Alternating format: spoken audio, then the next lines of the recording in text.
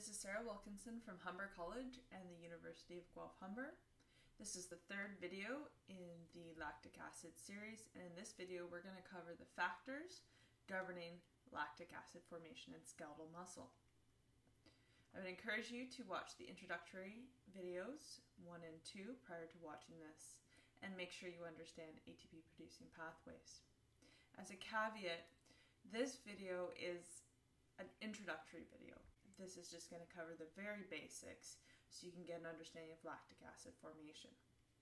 So the first main point, you may have learned in physiology that lactic acid is formed when there's a lack of oxygen. And in this video, we're going to go further than that.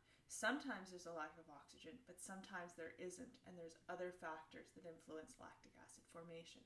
Number 1, sometimes there is insufficient oxygen in the mitochondria. Number 2, there's an increased reliance on glycolysis. Number 3, when we recruit more type 2 muscle fibers. And number 4, which we covered in the 4th video in this series, is the clearance of lactate from the blood. And I realize this is the first time I'm using the word lactate. It's different from lactic acid, and that's going to be covered in the next video. So we're going to go through the first 3 reasons in this video as to why we may see an increase in lactic acid formation. So let's go back to the electron transport chain and recall that the electrons are delivered from NADH and FADH2 to oxygen to form water. So here we go, we've got NADH dropping off its electrons, and they're going to end up at oxygen, which receives the electrons, combines with hydrogen to form water.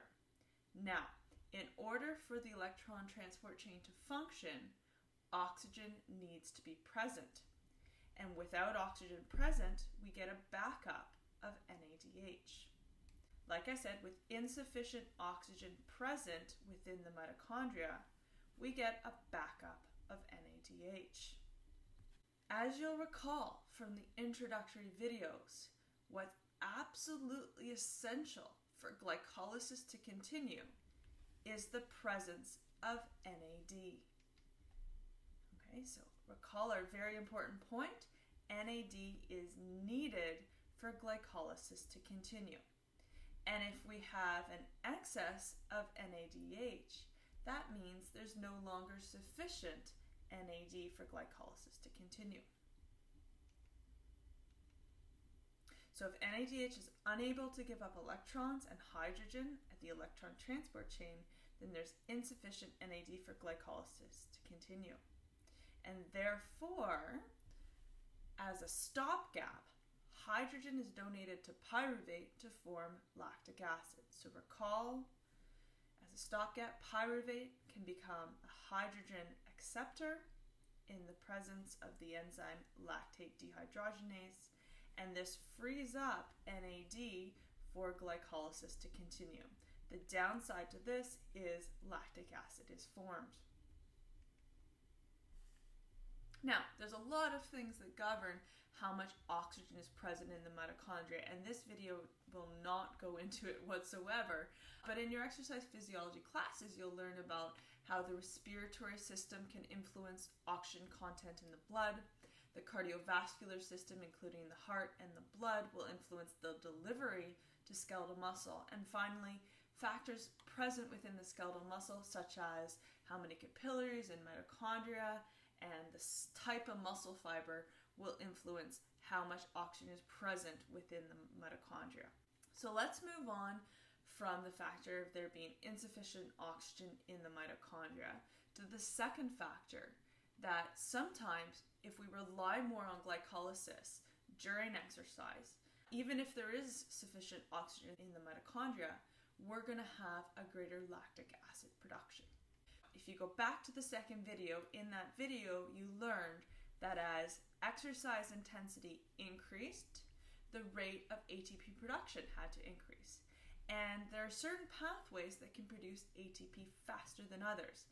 So aerobic ATP metabolism is a little bit too slow. So in order to produce ATP faster, our skeletal muscles start to rely more and more and more on glycolysis. Recall, higher intensity exercise, we need to produce ATP faster. This is going to rely more on carbohydrate because glycolysis uses glucose and glycogen. And this is going to increase the speed of glycolysis. If we rely more on glycolysis, the products of glycolysis, pyruvate and NADH, are going to be present in greater concentration in the cell. So as you can see here, I've illustrated this. Instead of just having a little bit of pyruvate and a little bit of NADH in the cell, we have excessive amounts of it. And recall that pyruvate and NADH need to move from the cytosol to the mitochondria to be used in aerobic ATP production. So pyruvate needs to move into the mitochondrial matrix, where it becomes acetyl-CoA, enters the Krebs cycle, and NADH is produced. In addition, NADH also needs to move into the mitochondrial matrix, where electrons and hydrogens are donated to the electron transport chain and a whole bunch of ATP is produced. However, sometimes pyruvate and NADH is produced so quickly it cannot move into the mitochondria at the same speed in which it's produced. So as an example, here we have pyruvate moving into the mitochondria at the same rate it's being produced. NADH is moving into the mitochondria at the same rate it's being produced. And so we really have an accumulation of pyruvate and NADH in the cytosol because glycolysis is going so quickly. You may have heard the term glycolytic flux. This term describes the phenomena that glycolysis is going very quickly, and therefore you have an accumulation of product. So again, recall we need that NAD is needed for glycolysis to continue. So if pyruvate and NADH are accumulating very quickly, it means that we don't have enough NAD. Therefore, as a stopgap, in order to make NAD available for glycolysis, lactic acid is formed. So let's illustrate this here. We have an accumulation of pyruvate and NADH. Hydrogen is donated to pyruvate to form lactic acid and NAD. So again, hydrogen donated to pyruvate, lactic acid is formed, and we have NAD available for glycolysis. So far in this video, we've covered the first two reasons why lactic acid is formed in skeletal muscle. That is, sometimes there's insufficient oxygen in the mitochondria, and at other times there's a very high glycolytic flux. Glycolysis is going very fast. In order to cover the third reason, a greater recruitment of type 2 muscle fibers, I've created a separate video, as YouTube only allows me to record up to 15 minutes, and this will take me a little bit longer. So please move on to watch part 3 of this video series, and you'll find the video link below in the description.